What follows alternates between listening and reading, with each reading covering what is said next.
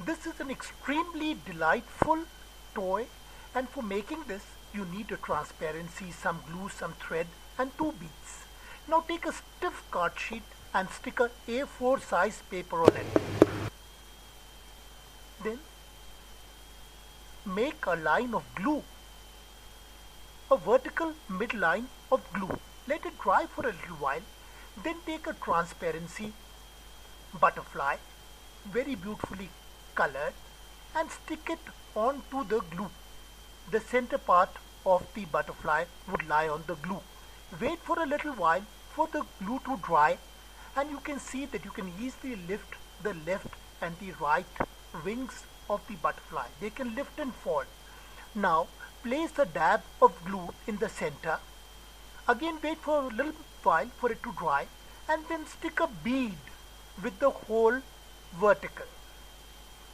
Wait for a while.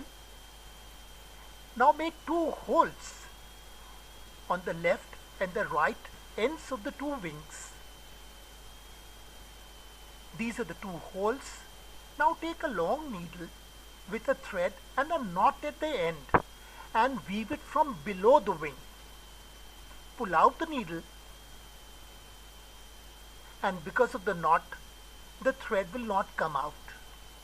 And then weave this needle through the bead.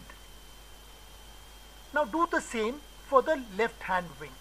Now you will have two threads attached to the wings and they come out from the bead. You can see the knots on the back of the butterfly wings. You can see these two threads, long threads, coming out of the bead. Now tie both the ends of these threads to a green bead. And now the toy is ready. Now stick this board onto a wall. Just pull and release the green bead below, and you can see this butterfly flapping very beautifully. It looks amazingly elegant because the stiffness of the transparency, the butterfly wings fold back again. And children can try all kinds of variations and have great fun with this toy.